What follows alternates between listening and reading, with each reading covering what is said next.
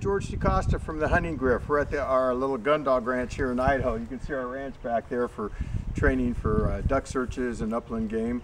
I'm getting some questions about cooling your dog down and watering your dog. We're getting close to summer now, so it's going to warm up. A lot of people are training their dogs for tests or just training on the off season. Let me first say there's a lot of dogs that have a real high desire to go after birds, and they don't want to take water. They'd rather hunt.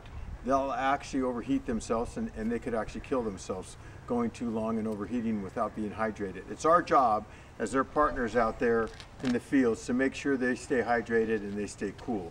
So I'm going to go over a couple things here real quickly. First of all, to cool your dog down, and I do that a lot in the field, don't pour water over the back of your dog. That actually makes it worse. It puts a blanket on the dog. What you should do if your dog's getting hot, or even before your dog's getting hot, there's a few places that you should cool your dog down. One is, if you look right here, the ears have got the skin showing. I put water, I protect their ears so that their ears don't get water inside of them, and then I pour water over the skin part of their ear. I'll also put water in my hand and put it on their under their armpits, underneath their legs where there's a lot of skin. Again, that cools off and cools them down, and on their stomach. So, you know, the best place to put it is on their ears, on their stomach, in their armpits, and on a male, put it on his testicles, because when you put it on his testicles, they cool down. You don't want, again, you don't want to pour it over the top of the dog. I do that often. The other thing is when a dog retrieves a bird to you, clean its mouth out right away and get some liquid in its mouth to get those feathers. It'll dry out their mouth and, again, dehydrate them. The other thing you do is to make sure your dog will take water. Again, a lot of dogs in the fields don't want to take water. They're hyped up and they just want to hunt. There's a pocket in a dog's mouth. It's at the back of their mouth, and I'm going to show you kind of on my mouth where you can stick a squirt bottle. We're talking about right here between the teeth and the cheek. Right in there. Dog's gonna, right here, all my dogs have been taught to take water whenever I tell them to take water. I'll call them during their field work. There's a couple of bottles you can use. You can use this type with the Gatorade, or you can use just a regular squeeze bottle that you buy in the store. Right here, I use them both. I usually have these for long hunts.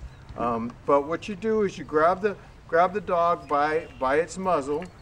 And at first the dog won't want to do that, and you just teach it that it needs to, and you pour it in that socket. Once you start pouring it in that socket, it'll start drinking. Coda. So I'm going to turn around so you can see the other side. Whoa, CK. Coda, come. So I'm going to grab her head, muzzle, Coda, whoa, CK. And I'm going to put it, you can even see she's starting to drink already.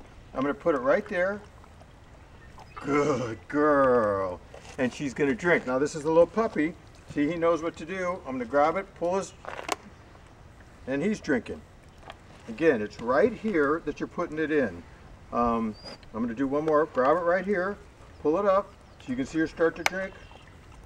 Put it right in there. I'll do the puppy from the other side so you can see. Although he sees, okay, whoa.